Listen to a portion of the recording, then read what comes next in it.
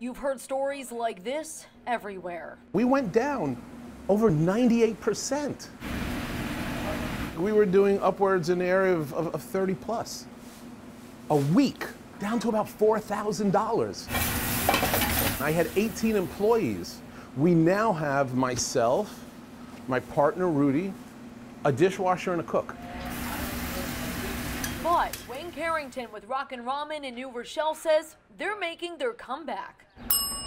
He says they were also losing a lot of money on delivery apps like Grubhub and Uber Eats, which take about 30% of their sales. So they created an app of their own where customers can safely order from home, and it saves them a ton. If your order was $100, Uber Eats or Grubhub took $30. With their app, it's $7.89 every time someone places an order. And now they have the potential to increase sales. We are now going to be able to cater to our guests, not in a 6-mile radius, but we're now going to go to a 10-mile radius. We have people in Mount Vernon, the Bronx, as far as Queens, that are now ordering food.